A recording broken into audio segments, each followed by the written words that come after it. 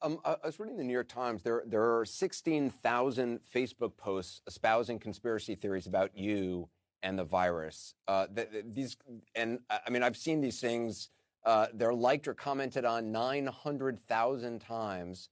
On YouTube, the top 10 videos that spread lies about you had almost 5 million views. It's also pointed out that according to Signal Labs, which is a media analysis company that tracks this, misinformation about you is the most widespread of all coronavirus falsehoods.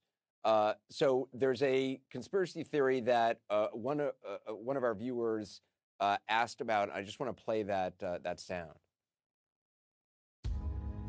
What would you say to the fringe portions of the public, like conspiracy theorists, that seem to think that you're somehow responsible for the outbreak?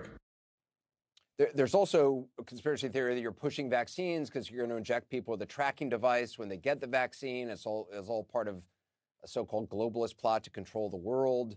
QAnon folks are, which is actually a group that's been targeting me as well lately. They're claiming falsely that I'm somehow connected with Jeffrey Epstein and global cabalists of sex traffickers. It's insane. What do you say to people who believe this stuff? Because, I mean, I'm sure you are inundated by people direct messaging me just insane stuff. Yeah, the combination of having social media, spreading things that are very titillating, to have this pandemic where people are uncertain and they prefer to have a simple explanation. It's meant that these things are really millions of messages a day, and people like myself and Dr. Fauci become the target. Often the clever thing they do, our foundation has given more money to buy vaccines to save lives than any group. So you just turn that around. You say, okay, we're making money and we're trying to kill people with vaccines or by inventing something. And at least it's true, we're associated with vaccines, but you actually have, sort of flipped the connection that we have there. I hope it doesn't create vaccine hesitancy. I hope, this whole story of innovation that's going on, that we do get the benefit of that. It's really the only good news I'm bringing you today is that the diagnostic, therapeutic, and vaccine innovation, these amazing private sector companies, without the coordination you would have liked, but they are doing it. And I do think people on the therapeutic side will be surprised. And, these are well-meaning people.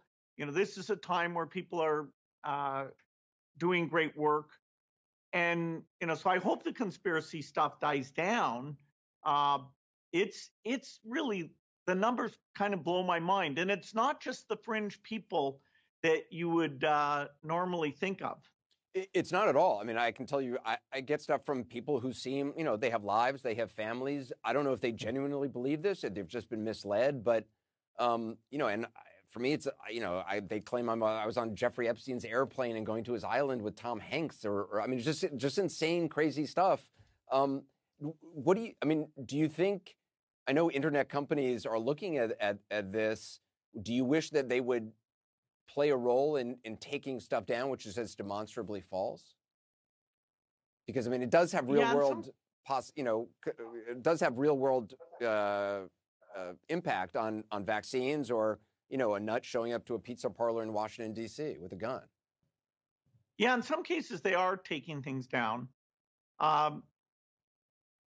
It's a bad combination, a pandemic and social media, and people looking for very simple explanation. Who's the bad guy here? And a lot of that's been connected to politics, more in the U.S. than in other locations. And, of course, vaccines weren't popular with everybody even before this all started. So I'm a big believer in getting the truth out, and but it's kind of not as titillating to say, Cooper's innocent.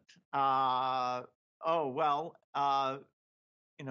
not as exciting. You don't forward that to quite as many people as you do the accusation.